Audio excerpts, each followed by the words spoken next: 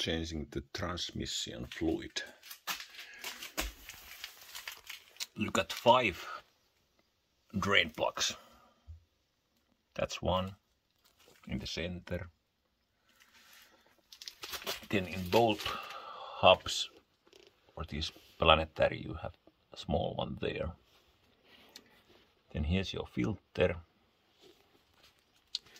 And there's one plug.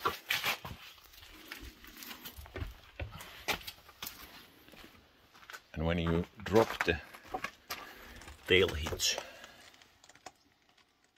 you can access that one. I make this kind of drain from old drain pipe.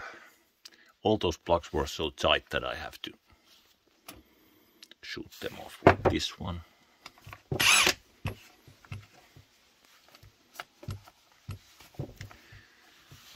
And without dropping the tail hitch, it's impossible to get anything. I was thinking to remove the whole hitch, but it's not necessary. I still have to get that one. And I may use this one with the impact. And then you fill it. Take this hydraulic oil drain bottle that drains these. That's the fill. And then you got here. That should be the level. Not sure, do I have to remove it to clean it or something? So I can see where the level actually is. There is actually, like, the manual says that these planetaries, there's like sidewall there. So when you fill it up, it goes over the sidewall and fills this, but if you drain it from that small drain there, it doesn't let you like 2 or 3 liters oil from each side. It's probably that it doesn't contaminate because there was a little bit like thicker oil on both those side or more dirty. But that's about it.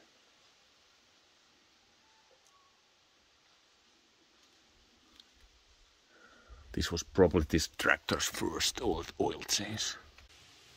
Before opening this one, I made this metal sheet, but I made the mistake that I didn't raise the hitch up, so some of the oil went to the hitch and to the ground. So it's better to lift the hitch up. It can be lifted without the tractor running, just use some long wood or some hitch to lift it up, and it locks on. Then put some kind of plate here so it doesn't, or maybe even raise that side up of the tractor if possible. Any of these, I don't think any of these have any magnets or that kind of stuff. But it's good to get this one because I think the oil comes from the pump. It comes from here.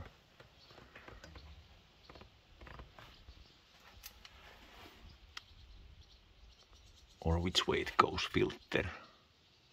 The filter is probably before the this is probably the suction side. Yes, this is bigger, so it's suction. The pressure line is here. Pressure line, where it goes.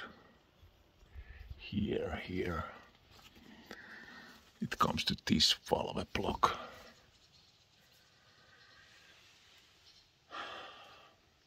So it sucks here. This is the bottom where the drive shaft to the front. So the bottomest part. So oil is there, then to the filter, then to the pump. And I actually think that this line here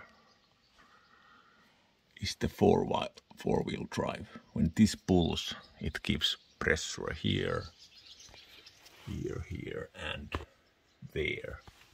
Behind this clutch pack, it connects the front drive shaft and power to the front. And also I think one of these is the long drive, those are high speed drive.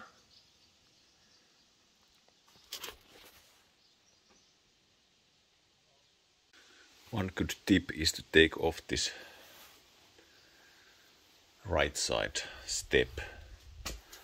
It's very easy. Don't remove this one. Just that bolt.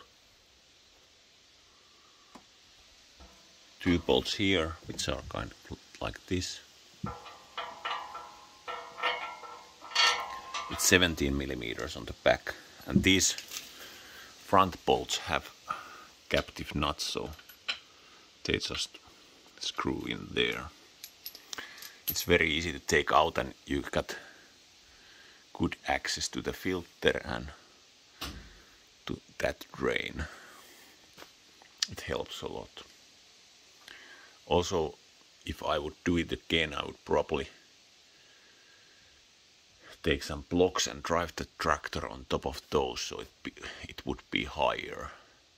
Then you can, even now I can almost like sit on under the tractor, so it's very easy. Filling up the system, it took like 24 or something liters until it was visible on the side glass. I have to get new side glass. But I fill it up so that I took this kind of garden hose and put the funnel here and put some wood here to support the funnel there and the garden hose to the fill plug. Then you can pour it in here to the funnel and it goes in. That makes it easier to fill up.